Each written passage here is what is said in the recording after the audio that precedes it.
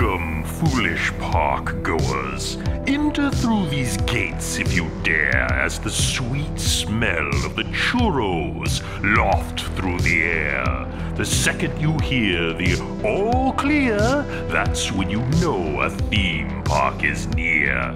This is For the Love of Theme Parks.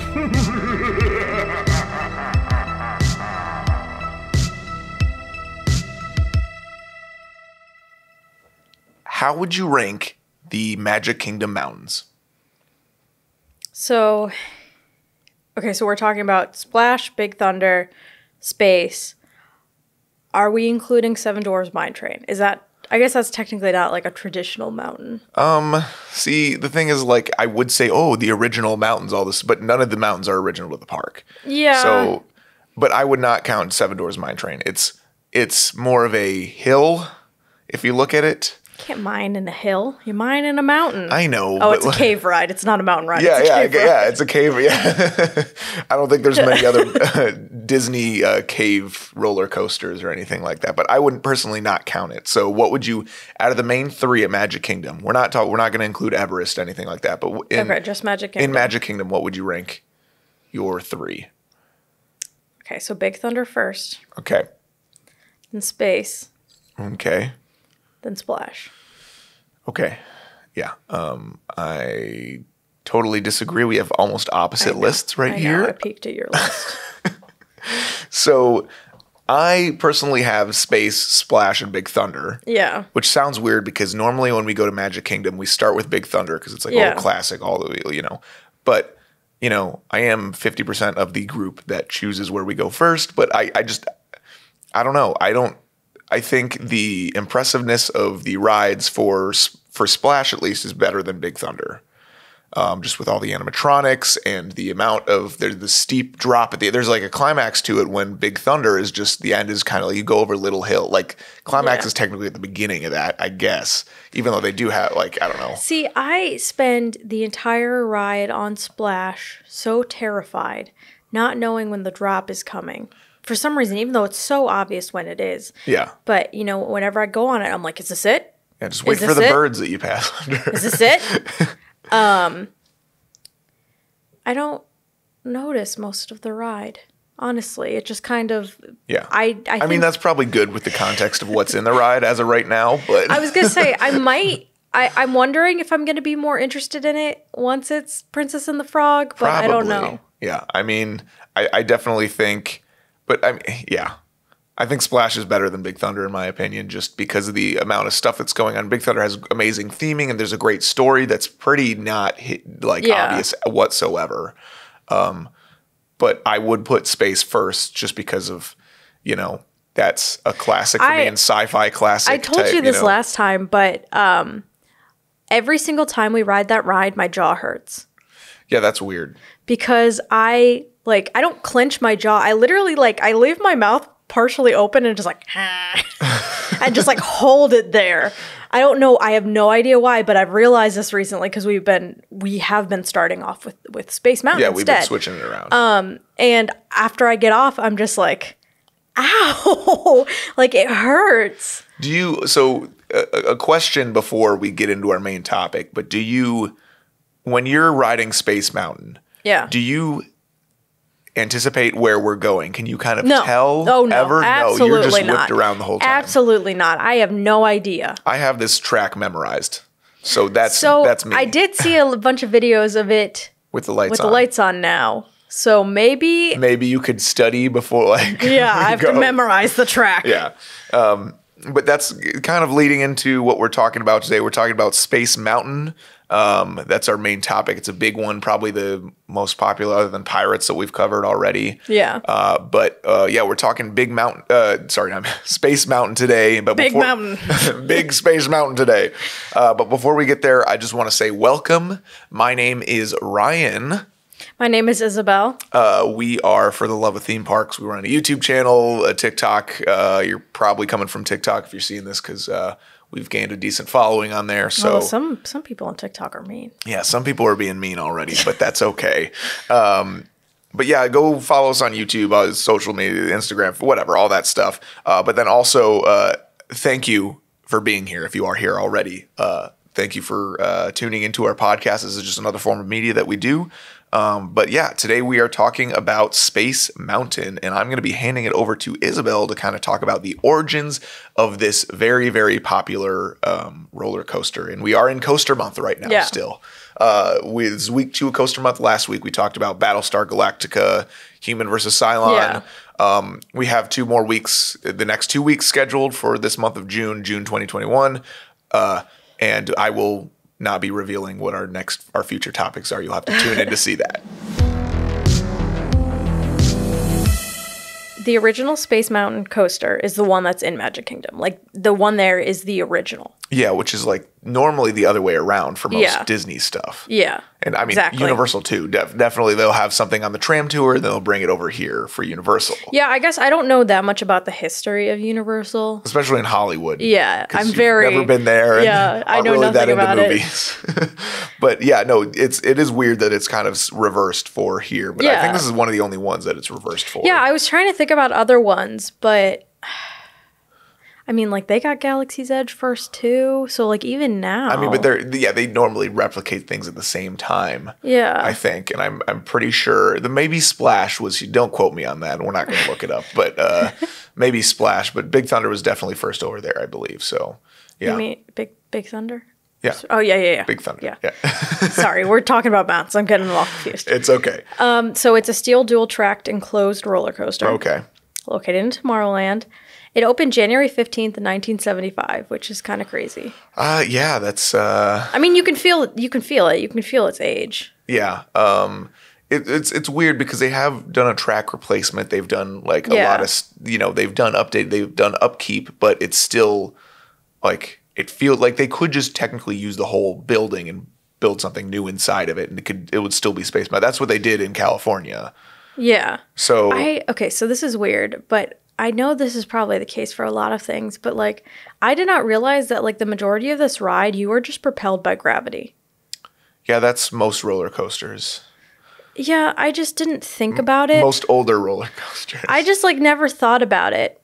Yeah. Until, yeah, you're not going to find a lot of, like, launch sections like you'll find on Hagrid's. But I was, like, when I was looking into, like, how this ride technically operates and, like, it was which we'll talk about that later, but it was bringing up some interesting things where, like, if you are relying on gravity, if you have a car that's empty versus a car that's full of people, that car that's empty is going to go a lot slower than the car that's full. And then that brings up a lot of, like, issues. Never even thought about it. I feel like a bad engineer. I think I need I literally just got my, like, engineering training, like, license. I think it needs to be revoked. Yeah, I don't think there's a Space Mountain portion of the quiz or the test you need to take for that. But yeah, it was the world's first completely indoor steel roller coaster. Was there indoor wood roller coasters? I don't know. I was looking at the wording of that, and I'm not sure. There's a roller coaster in the UK. I don't know exactly where. I've seen a video on it before because probably on Expedition Theme Park, the YouTube channel I watch a lot. But it's like a mocking of Space Mountain, but it's like inside of a big tent. It's like very not, I don't want to say unprofessional, but there's been other, like, I don't know if we have this in the notes, but, like, there's other places that have copied Space Mountain. There's one that's very infamous that I, again, cannot think of the name of, that was at Cedar Point. That was like a bobsled ride that was outside, but then there was a lot of sand from the beach that kept getting into, like, the, like, bobsled, like, tracks. So then they put a building around it and made it like Spaceport, like between Star Tours and Space Mountain, and they had all these lights in there. Spaceport? I don't know exactly. Because that's actually one of the names that was thrown around for Space Mountain. Oh yeah, well no, it wasn't that. I don't know exactly what it was, but which there's a bunch of good videos on that one specifically. But it's just weird that, like, obviously one of the most popular roller coasters in the world, people are going to be copying, but this again is the first. Like the main thing that people talk about, and I guess the record, because people love talking about records for roller coasters, is that, like, this is the oldest roller coaster in Florida. The oldest operating roller Operating. coaster. Okay, yeah. There's probably some that are like abandoned overgrown. It was also the world's first roller coaster to be completely controlled by a computer. Yeah, which is pretty crazy for 1975. Yeah. I mean, it's insane. Also, I just like, dang, they put a lot of trust into those computers. Yeah.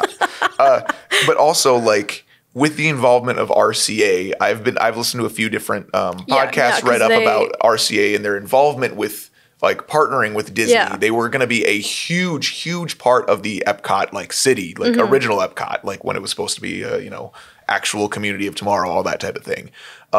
They had a lot of involvement with the contemporary resort as well. They were planning on having, a lot of different technology where it involves like, when people go to clean a room, like a maid service will be able to have, like you'll be able to check, they'll have a whole internal computer system in 1971 to be able to see which rooms are checked, if it's occupied, or that they would have some like internal TV system. They were so ahead of their time. They were like pitching all this crazy stuff to Disney, and they were like, yeah, well, throw our name on everything. And like at the time, RCA was a huge company. Yeah. So they helped fund the construction.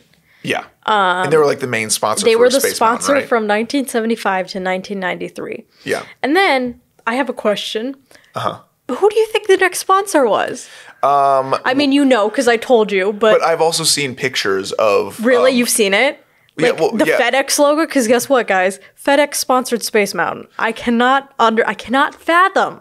Like, did they have the astronauts on the launch, like the launch hill, or not the launch hill, the lift hill, the lift hill, like just holding packages? Yeah, just cardboard boxes. Yeah, like no, that's so bizarre. Yeah, it's weird because there was like an old entrance, like statue looking thing that had astronauts, people in astronaut outfits, costumes. What do you call it? Like a uniform? What do you call somebody who's in the space suit? Okay. So space suit. You just said it. I know. That were in one of the Space Mountain cars that was kind of angled really steeply, and that's kind of a spot where they had the sign and also like the sponsor, and it's very off-putting to see at FedEx there on that specific spot. They don't have this, statue thing anymore there. But you probably wrote it while it was sponsored by FedEx. I definitely did. Well, when 1994 to 2004. You definitely wrote this. Definitely did. Yeah, I don't know if the sponsorship was too obvious. I remember at least probably seeing something in the line for it, but I don't know if it was out front. See, I have the way that I have gotten into like amusement parks and theme parks is that it has been much more recent. Yeah. Like since 2015, I would say. Yeah. So I'm not used to this whole ride sponsor thing, and it freaks me out. Yeah, because it's just so bizarre to me. Especially with Epcot, with a lot of opening of new parks, they do have sponsorships for rides, whether it be Nestle sponsoring the Land Pavilion, or whether it be NASA working with Mission Space. It's definitely something that is less used now that Disney has so much money. Yeah. They don't need sponsors. They definitely don't. But the transition between RCA and FedEx happened during the 1994 kind of redo of Tomorrowland. So the way Tomorrowland looks right now, which like you've been in the 1994 version or while they were transitioning. So like around the People Mover, how they had those like weird silver gear looking things and all the signage was different, and like no. you don't even remember that for our first trip. But between 2019 and now, I believe they're just finishing up the concrete switch over to the original version kind of. But the 1994 was all this like gear based looking futurism and like shiny metals and all, but like purple and green neon-y type thing. And they're kind of reverting back to the like future 70s futurism, 50s futurism even of that time. But to quickly kind of, before we continue more towards Space Mountain, kind of talk about the opening attractions of Tomorrowland. So the Disney World opened in 1971. Yes. We are hitting the 50th anniversary. Very, very, I mean, technically we're in the year now, but... we are not going for the 50th anniversary. No, we're not. We had the opportunity to, like, yesterday. No, that's probably going to be bad. But we didn't book it. Yeah, no. But the opening attractions in Tomorrowland were America the Beautiful. Do you know what America the Beautiful is? I mean, I've heard it because we've talked about it before, but like I don't know what it is. It is a Circle Vision film that just tours you around America. And it used to be where Monsters Inc. Laugh Floor is. So if you look at an aerial view of Monsters Inc. Laugh Floor, if you're in there, which you haven't been in there because it's been closed or you just chose not to go because you don't want to go. Are they opening back up? Is it going to open back up? Yeah, probably very soon. But it's kind of, you could see the Circle Vision, you know, the round roof ceiling type thing that's in there. And after that, they had... I don't know if they had it here. This is at Disneyland, but there's like a magic carpet tour of the world type thing. And then they had the Timekeeper, which was a animatronic show, but also a Circle Vision show. And it was a Robin Williams animatronic robot, like a kind of a skinned looking robot. Yes. Yeah, I know. We'll definitely cover that eventually. Don't like that. But that is a very cool Circle Vision film that I wish I remember seeing, which I might have seen. But also Flight to the Moon. The very futuristic thing, flying to the moon in 1971, which is a transplant over from Disneyland, which Flight to the Moon was a futuristic thing in the late 50s.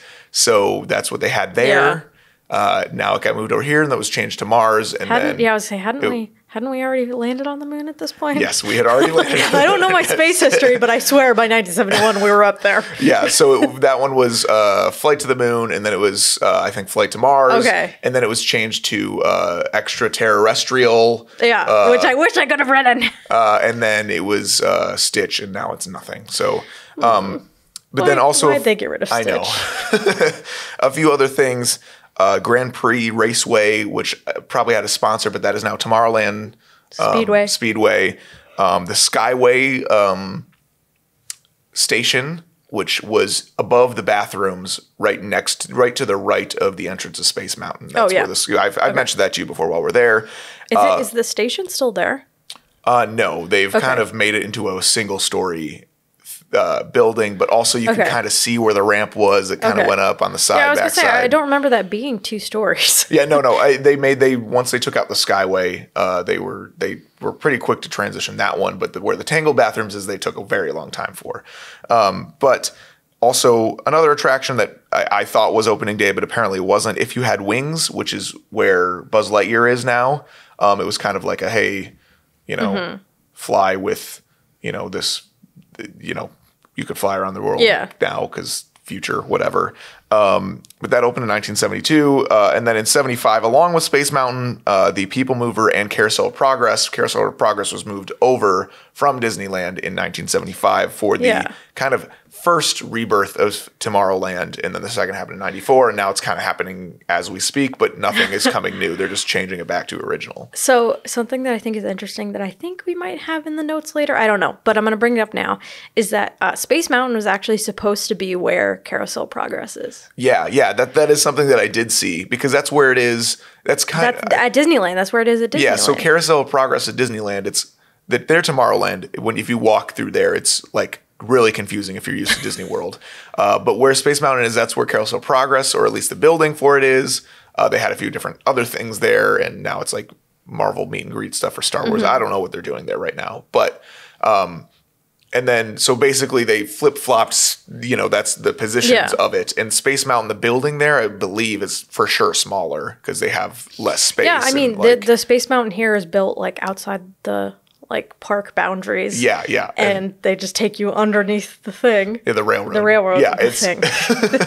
Yeah, it's kind of crazy that going to Disneyland for the first time, you're walking in there like, oh, this is exactly like it. And then you see the castle like, that's smaller than Disney World's castle. That's okay. And then you realize the entire park is like a third of the size. I feel like it's like when you're like on vacation and you're like going to like a Walmart or something and you're in a small town. You're like, this is not my Walmart. And it's like everything's like flipped around or it's like pretty close, but it's like off by a little bit. And then it's just like a much smaller and you're like, I would like to say at least we have between those two parks. Yeah. The lands are located in the same location. We're not like going to the left to go to Tomorrowland and right to go to Adventureland. That would be very chilled out my spine. I know. And I think that's the same for all the like castle parks that they have. Maybe not any of the new maybe Shanghai's flipped or something, but I don't think we're going to be there anytime soon. Yeah. But yeah, you mentioned they did a complete they were replacing the track. They replaced the track so they replaced the track or the ride trains. No, the ride trains. I don't know the last time they replaced the track. I take that back. Okay. They replaced the ride trains in 1989, and that is when they switched from like the traditional like bobsled type thing where they had two people. Okay, so you're like leaning against the other person. Yeah, so they had two people per like seat, and there were 4 seats. Yeah. So that it did seat 8. Okay. And then they switched it to 6, which is what you see now in 1989. Yeah. And then in 2009, I believe, is when they just switched the restraint. What was it before? Just a seatbelt? So in 1989, or before 1989, it was just a seatbelt. Each person had their own seatbelt, though, which I don't know how that works. I don't know either. But whatever. Because we've been on a roller coaster that has like a 2-seater thing. Yeah, and we both not together, but separately with other people. Yeah, I rode with Paige. At Six Flags Great America, there's one called The Whizzer. The Whizzer. The Whizzer. Yeah, it's a very old ride, but I think that just has one it has one. Yeah, it has one giant seatbelt. Yeah, and I know because they always paired me with my brother, and I was like, we're both too big for this. We were like 15 or something. See, it's funny because I rode this when I was like for the first time when I was like 19. Space Mountain or the Whizzer. The Whizzer. Why aren't we just covering the Whizzer on this episode? I don't. For some reason, I think Space Mountain will get some more attention than the Whizzer. But then after 1989, the restraints were like a U shape. So it would like come over, like your legs would have to go inside the U. That's uncomfortable. Yeah, and then they switched it to the current restraint, I think, because... Which is good, but it's bad for if you have a larger bag, I'll say that. And also, if you have longer legs, it's kind of annoying. But the U-shaped restraint, like, if you have anything above average sized legs, like, I got thick thighs. I don't think I could have ridden Space Mountain. Yeah, that was probably something they ran into, which, of course, they, as everything, the America grows. Yeah. They need to slowly update things and all that type of stuff. But besides the trains, they've done track replacements. I don't know when the last time they did it was, but they have had just incremental upgrades to incorporate modern roller coaster technology, which again. Yeah. Something we'll cover later because there used to be some like massive problems and they have slowly kind of mostly fixed them. And then obviously there's been like cosmetic renovations to make things look better. But yeah, basically the going to the original concept and design of this ride, the success of the Matterhorn convinced Walt Disney that thrill rides did have a place in his park, which is crazy. If you don't know history of Matterhorn, it used to be a hill, like not an actual roller coaster, but they had just a giant like picnic spot. But then people were, teens were, doing things they shouldn't be doing there. And they're like, okay, well, let's think about putting an attraction here. And Matterhorn was a great addition. And there's some really cool old vintage videos and photos of Walt Disney riding it. That was like the first steel tracked roller coaster ever, I think. Every time we go to Disney, and like my dad knows that we go to Disney, he asked me, he's like, "Oh, did you ride the Matterhorn?" I'm like, "No." Yeah, definitely. That is not at this park. Wrong park, Dad. Just tell him Everest is Matterhorn. I don't think he'll be able to tell the difference. But so basically, Walt originally came up with the idea of a space-themed roller coaster after the success of the Matterhorn, and it's kind of a different approach. Which it's almost the same concept because it's 2 different tracks that are running. Which originally the idea was for 4 tracks, which is crazy. Which would be huge if when we get to the capacity part. 2 tracks is hard enough. Yeah. And the 2 tracks is still very high capacity. Yeah, 2 tracks on 1975 computer technology is pretty impressive. But due to the technology limitations and the company's focus on opening Walt Disney World, the project was postponed in Disneyland. Yeah. And what I think it's good that it opened at Disney World first. They'd got to have something that comes out first there. Well, yeah. I mean, they didn't have any thrill rides at Disney World either when it opened. But then the park ended up being like more of a success for young adults and like teenagers than they thought it was going to be. Yeah. And so they're like, oh, crap. We have these people coming here. We need to give them a thrill ride. I think a big part of that is that, Los Angeles area younger adults are already, I know it's now more so than ever, but it's kind of, you know, affording to go to a theme park, even during the time and inflation, all that type of stuff, is probably more doable. And you're going to have a lot more families traveling to Florida anyway from the East Coast. So I definitely think that's probably a major reason. But it's crazy to think that they didn't have thrill rides at Disney World or Disneyland for the first few years that are openings. But yeah, so he realized it would not be feasible to replicate the Matterhorn at Magic Kingdom. I don't know if that's true or not. I know space-wise at Magic Kingdom. Yeah. I know because their 10,000 league, 2,000 leagues, 20,000. 20. My bad. I'm a bad fan. I'm normally the one that doesn't know the number. 20,000 leagues under the sea at Magic Kingdom took up a lot of space. It's pretty much from where it's like the whole new Fantasyland area, which is like Seven Dwarfs Mine Train and Be Our Guest. Or part of Be Our Guest and Little Mermaid, and that was all that area was the 20,000 Leagues ride. And with their kind of Mickey's at the time, Mickey Starland area, they could have put it there, but Matterhorn just doesn't fit in a lot of these lands, and they didn't really have room at Fantasyland, which I think, you know, it would have been cool to see an updated Matterhorn go where Seven Dwarfs is, but you know, I think Seven Dwarfs is probably a better decision because then you have exclusive rides to each of the parks and stuff like that. But he decided to he didn't. They decided to revisit. Yeah, I was say it wasn't Walt. Yeah, he died by that point. But they decided to revisit Space Mountain, and it was originally called Space Voyage. Which I don't know why I found that so funny. It's just like, yeah, I'm gonna go ride Space Voyage, which I'm sure if it's a very like old like storytelling. I guess it's just the word voyage. We don't like hear it very often. Yeah, not at least anymore. I'm sure that was like half of the titles of adventure movies. You know, between 1950 and 1970. So I know that I know we've talked about this. Yeah. What does WED stand for? It's Walt. Isney Walt Disney Walt engineering. No, I believe it's the well, I mean it's their engineering. It's their original Imagineers. Yes, that's what it. But I can't think about what it's It's the Wedway people mover. It's like which Walt. We're normally never gonna do this, which we've really been trying not to do this. But we are looking this up right now. Because now it's WDI, which is Walt Disney Imagineering. But okay, so it's called WED Enterprises. Yes, which stood for, it could be like Elias Disney, Walter Elias Disney, the two first names of him and his brother. Walter Elias Disney. Is that what it is? Yep. Yeah. Yep. Okay. That's what I was thinking that when we first brought it up, but I was like, should I say this? I think I'm wrong. I was thinking the E stood for like engineering or something. Yeah, that would make sense because that's what their job is, but I guess not. Okay. Anyways, so WED, you know, the people who designed Disney. Correct. So they partnered with the Aero Development Company, who they did the Matterhorn. Yeah.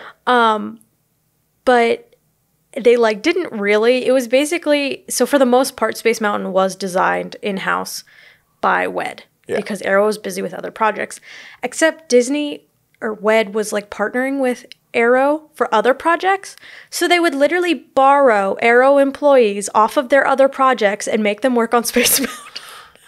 I mean, with a partnership like that and the amount of money going around. I know, it's just funny. It's just funny. So that's why, like, even though it was a mostly in-house project, like, it's very much so an Aero roller coaster. Yeah, definitely. And again, the initial concept was to have 4 tracks, but, you know, even at the time, 2 was not feasible. 4 was definitely not feasible. Yeah. And it also required a lot of space that was just not available at Disneyland. Definitely.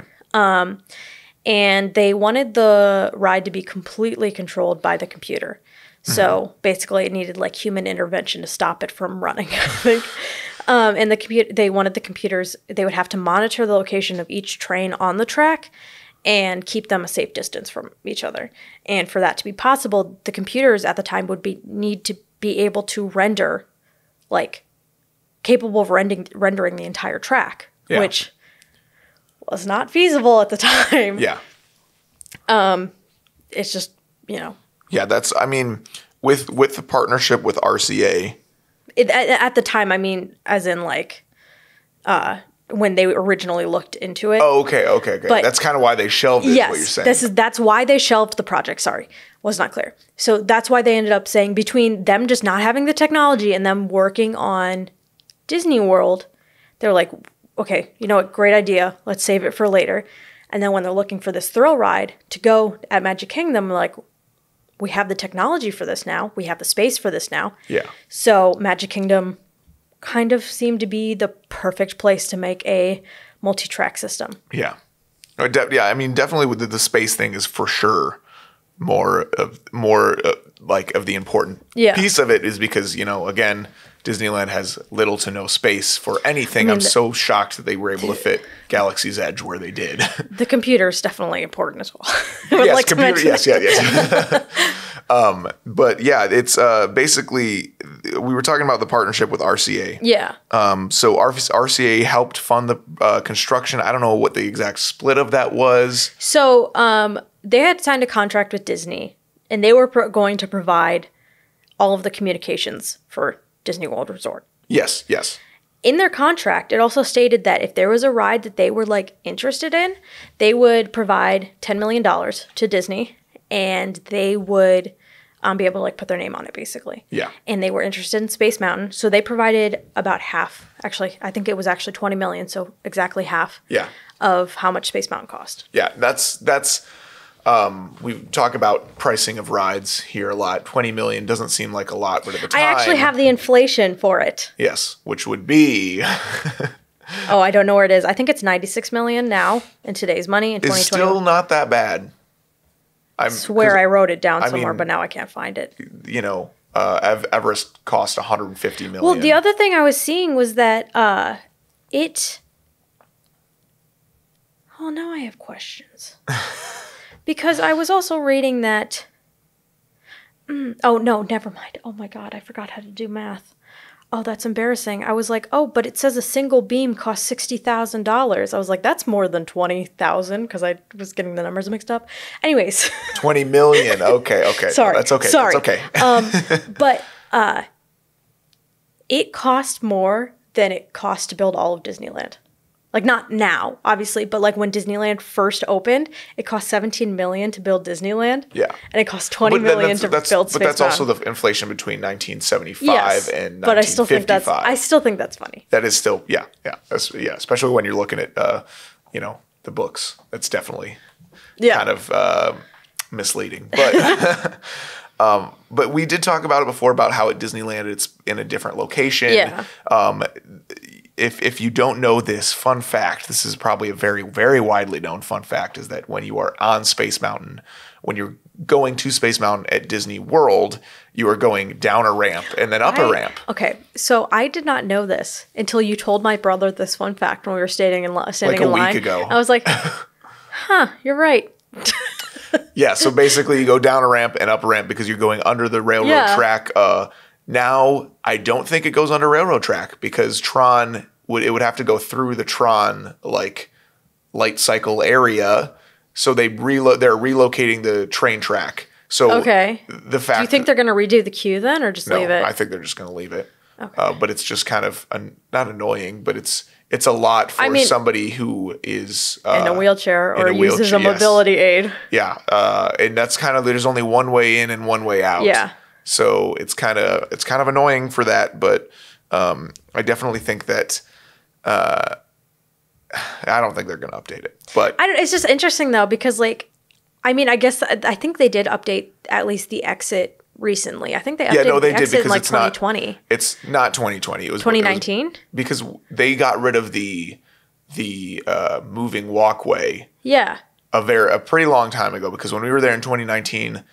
They didn't have it. I believe even in 2017 they didn't have it. I thought they had it in 2019 and they got rid of it. No. Okay, yeah. So it was a moving walkway, but it's not a moving walkway anymore for some reason? No, I think they just simplified it because those break down a lot, especially that one that's like a quarter mile long or something.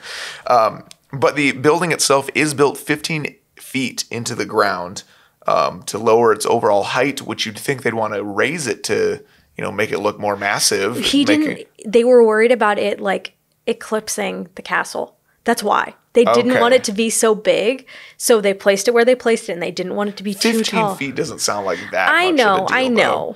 And it is a centerpiece of, or I guess the main attraction in Tomorrowland. But the building is pretty much all concrete. I did not realize this until I was watching these videos, and they're like, yeah, the base is concrete, the beams are concrete, the pillars are concrete, and I'm like, it's a very heavy building. The structural engineering classes that I'm like getting nightmares from the structural engineering classes that I took because of like the stress and strain on concrete. But like these concrete beams were massive. Yeah. Do you want to talk about those? You kind of. So they had these giant, to support the ceiling, it's a slanted ceiling. They had a bunch of giant concrete beams, and they had to create these beams elsewhere. Yeah. And then transport them there. So during construction, they were transporting one of the beams. It was 117 feet long and weighed 75 tons. So that's how much each of those weighs, 75 tons. I'm terrified of Space Mountain. 75 tons. So that's 2,000 times 75, which is 150,000 pounds. So I hope I got that right. I think I got that right. Okay. We're okay. We're moving on. Yeah, I was like, I was reading an old newspaper article about it. But so while they were transporting it, one of these like fell off of the trailer of the truck that was transporting it. Just like fell and just like rolled. 75 tons. It landed like 100 yards from I-4. Okay. Can you imagine if that thing landed on I-4? And they determined literally the only way they could remove it is if they destroyed it.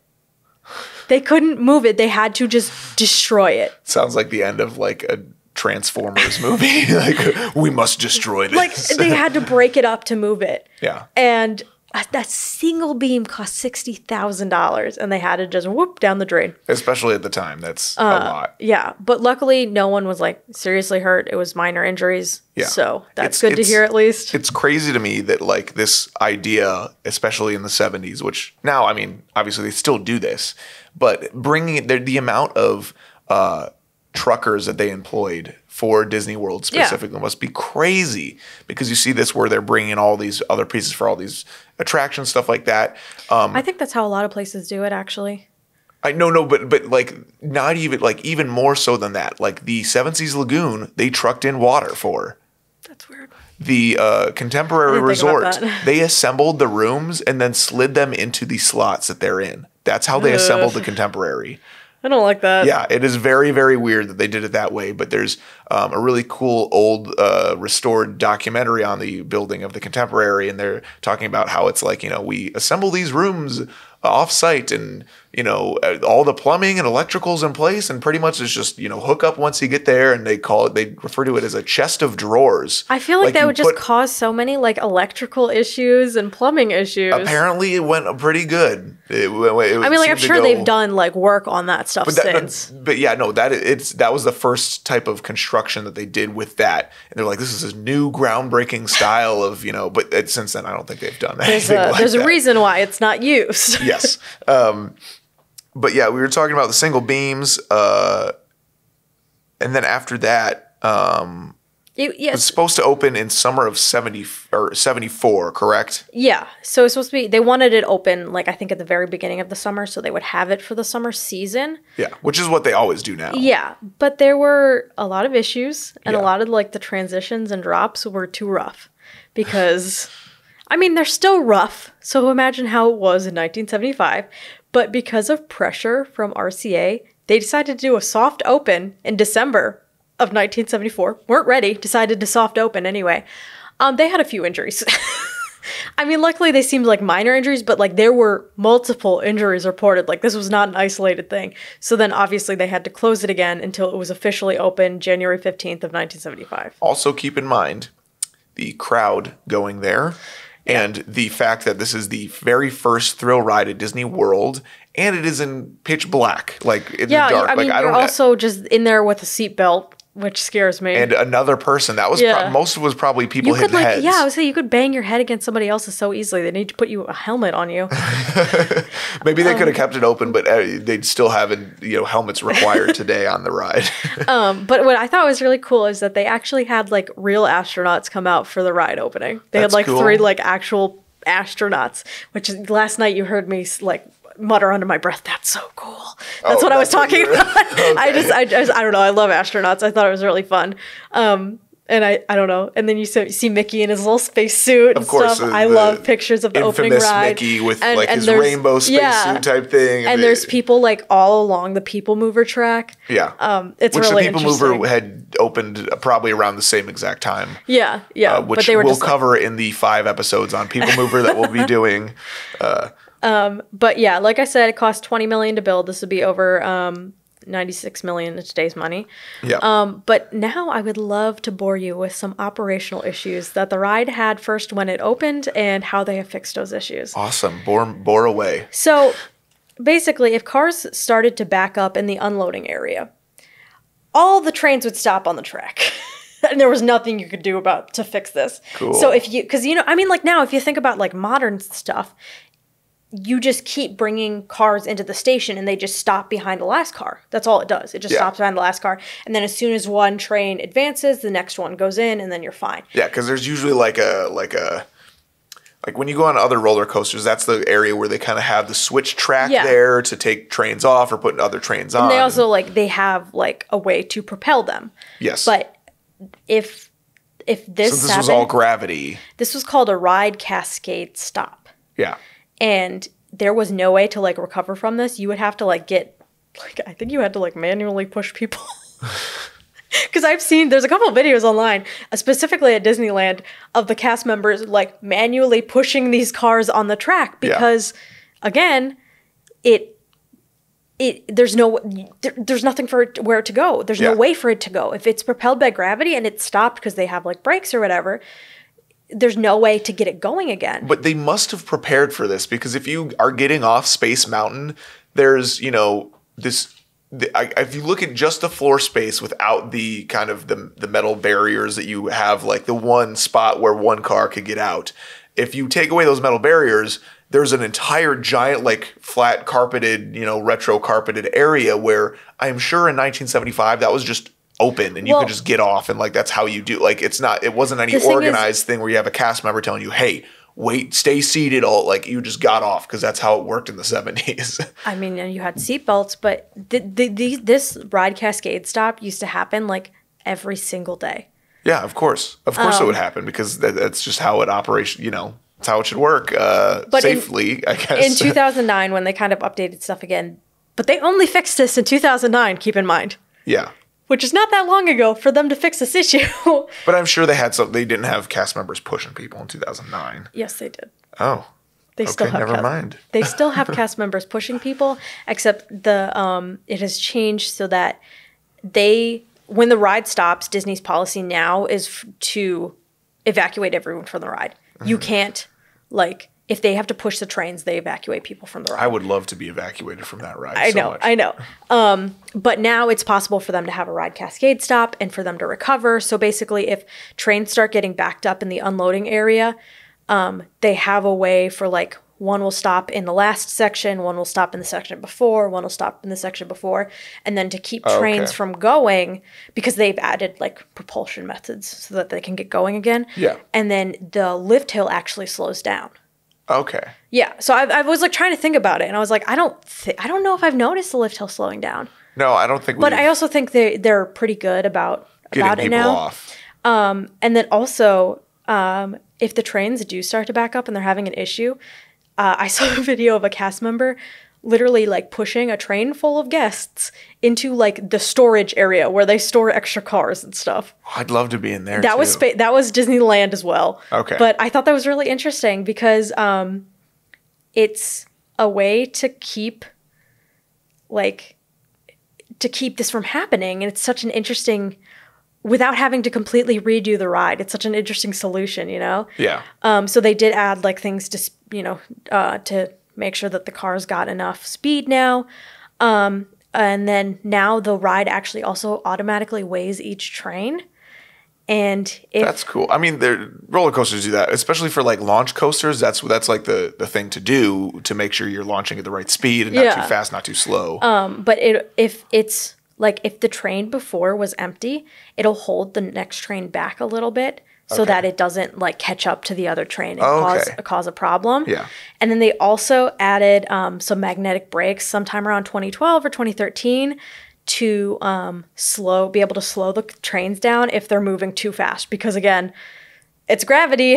Yeah. But can you imagine, they did not have like brakes to slow you down until like 2012 or 2013 if you were going too fast at any point on the ride. Well, I mean, that's probably what led to some injuries as well. Yeah. But I just thought that was so interesting. I don't know. I guess I've never done like a deep dive into like the mechanical operations of a roller coaster before. Yeah. And this is like fascinating to me. Yeah. Well, I mean, imagine what it's like for recent roller coasters, even more so. Like, not just based off of gravity, based off of like but I guess 8 launches. And I also just find it really interesting because it's just very interesting seeing how they're fixing problems that arose in 1975 without completely redoing the roller coaster, you know? It's very interesting to me how they're like changing little bits of the ride to make it not so that they don't have a ride cascade stop. Although ride cascade stops will still happen. They happen pretty infrequently now, maybe like once a week, once every other week. Yeah. Do you think this should be like the question that we leave till the end of it? Do you think but it's not, do you think they'll be replacing the coaster inside? No. When Tron is done? No. Why not? Because you got Tron. Why would you? No. Why would you remove Space Mountain? No, not remove Space Mountain. Take strip the interior and build 2 new coaster systems in there that are smooth. That like it's still Space Mountain. I know. I just don't think they will. At least a track replacement, bare minimum. I could see a track replacement. I think they're due for a track replacement. I don't know. I just feel like they're not gonna get rid of it. I don't know. I think they will. Okay. I think by the time Tron is open in 10 years or whatever. That's a good point. Should have been open by this October, but it's not happening, obviously. But I think they'll be confident enough you can only attribute so much of the weight to the pandemic. At some point, it's just like you had enough time. Again, this is we're touching upon a lot of the opening of these parks and all this stuff, which took between 1 to 2 years to build. Yeah. And now we're seeing Guardians of the Galaxy in its 8th year from concept to where we're at now, or something crazy like that. But first, we're going to be moving on to the ride experience itself, which I hope most of you listening have experienced this ride. If not, spoiler alert, which, again, this is one of the most popular roller coasters in the world. I'm sure you probably already know what it's like, or at least seen some imagery from what you can see on this ride, which is probably from the beginning. Spoiler alert, you can't see anything. Yeah, you can't see anything very much of the ride. But you enter through what they call a star tunnel that takes guests underneath Walt Disney World Railroad. Yeah. Does it? Oh, wait, no, you're talking about the line. Yeah, okay, this is the line. Okay, yeah. We talked about that already. I was thinking that, like, when you first get on the ride. No. Like, so it takes you through Star Tunnel, and then there are space windows. Yeah, so when you're passing these, these windows if you've been in line of this. The ones that make you nauseous. Yeah. So or make you fall over. You've got these windows that have this weird, like... it's the exact same effect that the busts in the Haunted Mansion library have. Yeah. Except it's with a star field, and it's like, oh. Yeah, there's sometime which you just saw last week, you can see a ride vehicle pass by. Yeah. Which they have updated, or at least they repainted to look like the newer ride vehicles. Yeah. Which is really cool. But then they also they use inline, if you do recall from mid-2000s, they did, up until probably a few years ago, they had these interactive little shooter games because it used to get really backed up because of fast passes. I don't think they removed those because of COVID. No, I think that, I think they removed them in like 2019. Do you remember seeing them when we were on our trip in 2019? Not. So probably a little before that. I think they removed them when they introduced the Disney Parks app because... Oh, yeah, you can play not like you get reception too good in there anyway. True. But everything I was reading was like, but now you can play on the Disney Parks app. And I was like, can I though? Yeah, I don't know about that. It's never really working how it should be. But yeah, that's pretty much the entire line experience. Then once you get to the end of the star tunnel, it kind of zigzags a little bit. Yeah. And then you get to this kind of break off point between the two different tracks. And in between the two tracks, they've got a control room that's actually a room, but I don't even think they're real windows. I think it must be some type of, staircase up to where the people mover is, because people mover's up above that area when it circles around. I have no idea what you're talking about. People Mover goes into Space Mountain. I know that. I'm aware, but the control room, I don't know what you're talking about. It looks like a control room, but it really doesn't look like a control room. So once you pass this control room type area where you divide off, there is an alpha and an omega side. Yes. Do you know which side is on which? No, I was not prepared for this question. I believe alpha is probably on the left. Yeah, that's what I would naturally assume, but I'm not sure. I'm not prepared. I'm sorry. And one track is 10 feet longer than the others. Yes. Alpha is 10 feet longer than Omega, so I guess Alpha is the better, even though... But besides the length, which I think is very interesting, everything else is identical except the length. The height, the drop, the duration, the G-force, the top speed, all of it, identical. Yeah. No, I mean, that's pretty crazy. And before we get on the ride to give you all those specifics that I'm sure you guys are itching to get... all of these G's and top speeds and all that stuff.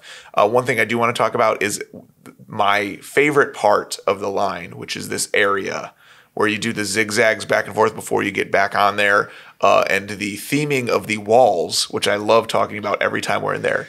It feels like you're inside of this 90s, I always talk about they're the moon shoes walls, because they have that I don't know. I had a bunch of the color scheme. The color scheme, the shapes that they use. It's like Buzz Lightyear Star Command type feeling, but without having it be too Toy Story feely, if that makes sense. I don't know. Kind of. It reminds me a lot of toys growing up and other things like that. But I really love this area, and I hope they don't update it. I want it to stay the way it is exactly. But the height, I guess, so you're on the ride. Actual ride experience, you go through a tunnel.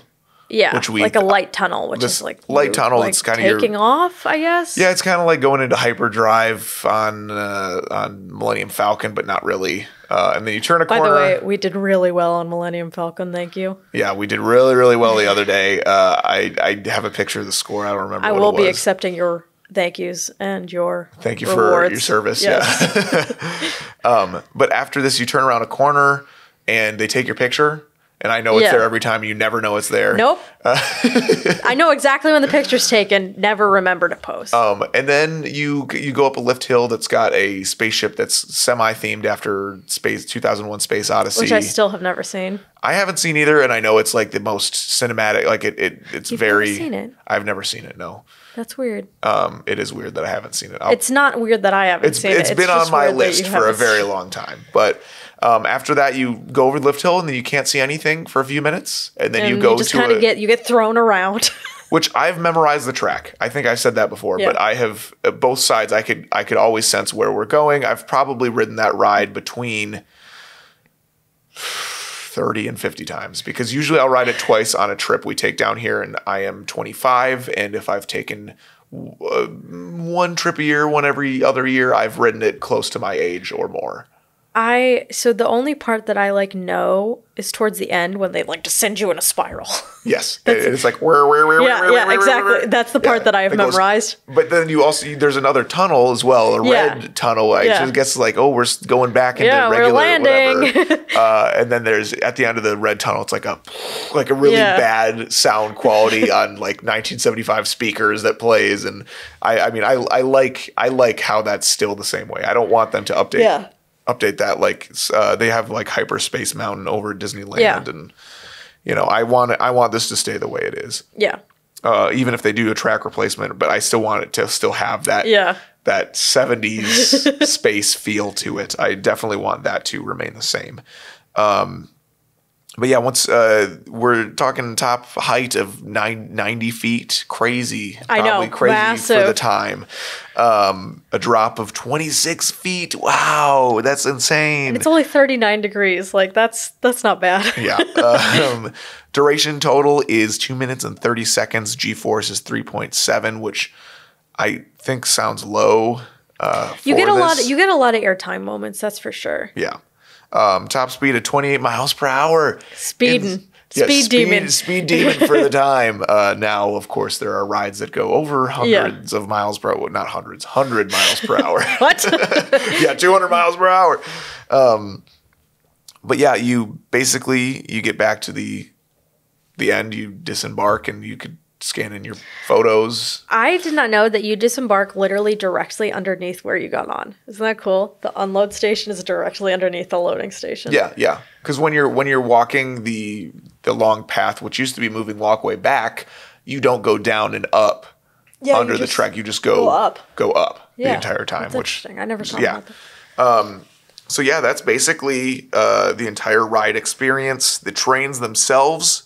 We kind of talked about that already. But rider capacity is something that should be addressed. It's so I don't remember the exact number, but like theoretically, maximum rider capacity is over 2,000 riders an hour. Yeah. And like even like a lot of newer roller coasters cannot have as many trains on the tracks as Space Mountain can. Space Mountain can have like 5 trains on the tracks at a time per track. So that's 10 at a time, considering both of them. Yeah, so that's like so interesting. Even though the trains carry only 6 people each, that's still... They can be launched every 17 seconds. Yeah. So if people get in fast enough... Lift-hilled. Like launched out of the... Okay.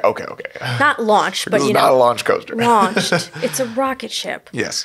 So they can be like sent off every 17 seconds apiece, theoretically. Yeah. Which is super interesting. And the only way to like delay that is like if a cast member like delays it, which makes me a little nervous, but yeah, or if somebody's really struggling getting in, or this one does require a transfer if you are so we had one of my family members who was at Disney recently, who had recently had a hip replacement. Yeah. So he was in a scooter, and obviously they had disability access, but then they were like, they went to ride Space Mountain and he had to walk the entire ramp. Do you want to talk about this disability access fault that they have in their system? That like there is a way around, but you need to know before you ride Space Mountain. Obviously other rides too. But. Yeah. So basically they will ask you if you can transfer. Which meaning can you get out of your wheelchair? Where you're seated into Can you get out of your wheelchair, your scooter, your mobility device to get into the train? Yeah. Except it's Space Mountain. They ask, can you transfer when you get to the front of the building before you enter the building? And anyone who's been on this line or in this line or on this ride knows how long of a line it is. Yeah. So this isn't like when you're going on, like I know they do have, handy-capable trains or vehicles for, let's say, Winnie the Pooh. Yeah, where you could get a wheelchair on there, and they could secure it, everything like that. This one, obviously, they're not going to have a roller coaster car that has that ability. But in that case, usually it's like, okay, well, we're going to take you up the exit, have you do a virtual queue, scan your magic band. Spaceship Earth is a perfect example of that. Yes. Yeah. They you go like basically through the exit is their handicap accessible area. Yeah. And you'll transfer there, and they'll slow down the cars, whatever. And you will get directly off of your wheelchair or scooter, whatever, walk maybe 5-10 feet into the car. The case with Space Mountain is that they will say, can you transfer? And that is what they should be saying is, can you walk a mile?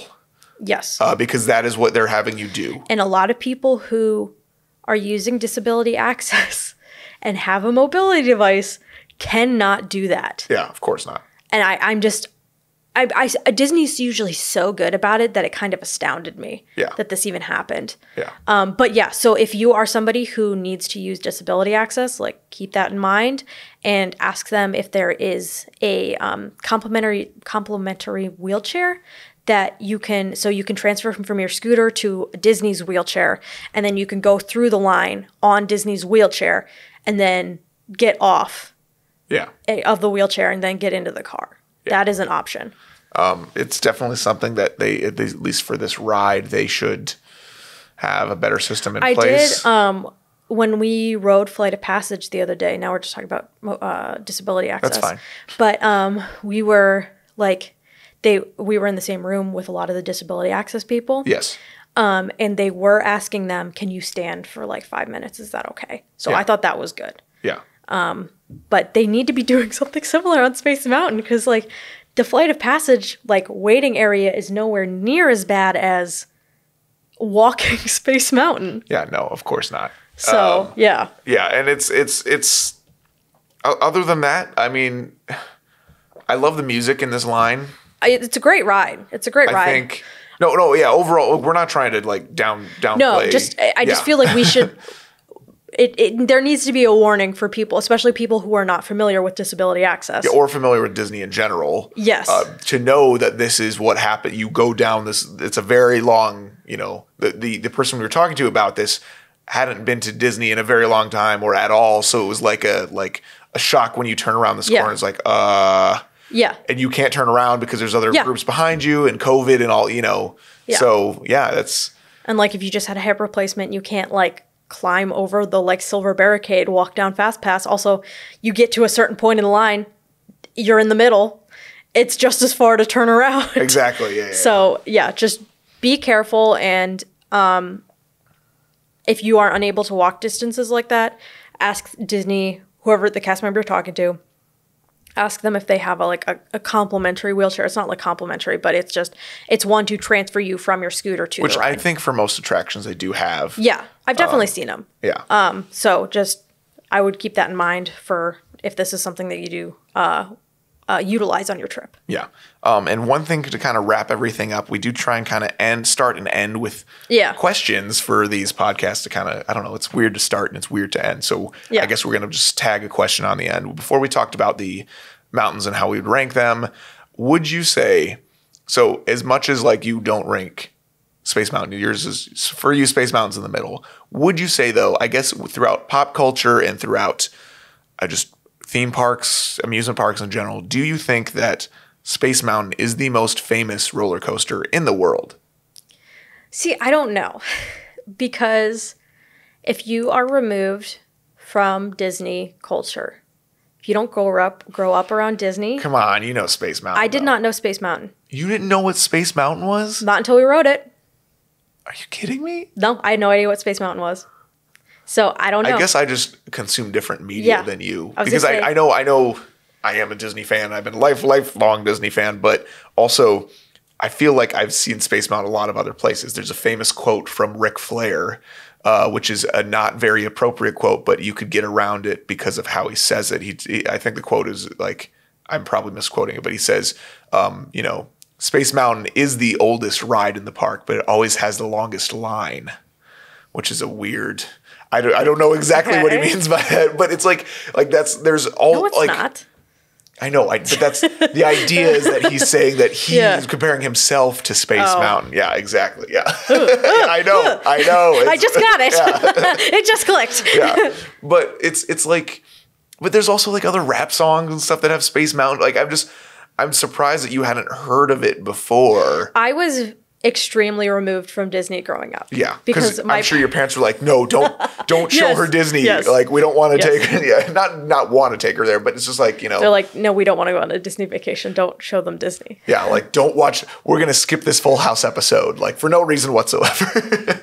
But I mean, I think it is the most famous roller coaster in the world. Other ones would be probably like. I mean, it's definitely iconic. I don't disagree with that. King Dakar, because of like a lot of them are like record-breaking coasters that would be there as well. Human versus Cylon. No, definitely not Human versus Cylon.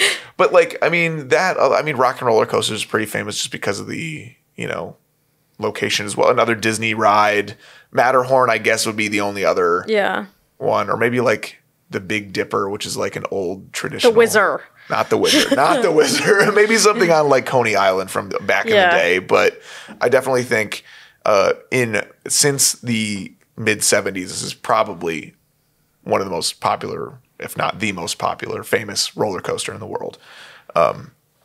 Which next week we will be touching on lesser popular. Obviously, because if this is number one, we're not going to be hitting number two next, or but make sure to tune in for that. I don't know exactly where we're going to be. We were talking about some Six Flags, maybe some Universal roller coasters that are local to us here. Yeah. But make sure you tune in next week for that. We definitely want to cover one from our like home park. Yeah, one of them will be from Six Flags Great America. If you are familiar with it, great. If not, The one that I already have written down that we're probably going to be doing is a definitely good one and good to tune in for a lot of, like, we're going to have a lot of more personal stories on that one just because. I've cried on this roller coaster. Well, at the time it was a record-breaking one, so if you guys want to maybe speculate on that, let us know. But I'm going to do our quick end plugs. This is going to be the last minute. If you guys want to skip this, feel free to, but make sure to subscribe here on our podcast. Make sure to leave a review if you've gotten this far. I'm sure you probably already left a review, but make sure to do that wherever you get their podcasts, Spotify, Google, Apple Podcasts, YouTube. I don't know if you can review stuff on Spotify. I don't know either. I only use Apple Podcasts. Please review where you can review. Yeah. But again, thank you for being here. All of our socials, yada, yada, yada. For the love of theme parks. That's who we are. Check us out on YouTube. Check us out on TikTok. We already don't need too many more followers on there at We're this close point. to being able to join the Creator Fund. Yeah, on TikTok. So make sure you go do that if you haven't already. I think we're like 2,500 away. There is a chance that we might be hitting that before this podcast comes out because of today and another video, a few other videos that we're going to be filming today. Still follow though. That'd be nice. Still follow. Yeah, no, we would appreciate it regardless. But again, thank you for being here. We will be back next week with another installment of our coaster month. And then again after that, and then we'll be doing a special 4th of July episode. We're going to do something probably Disney that has to do with 4th of July for the first week of July. You're looking at me really weird. Do you have any idea what it might be? I'm worried. Yeah, it's one of 2 animatronic shows. So get ready for that. And I have things to say about both. So yeah. So anyway, thank you for being here. We will see you guys next week. A warm welcome back to those of you who made it, and a friendly word of warning, something you won't find in any guidebook.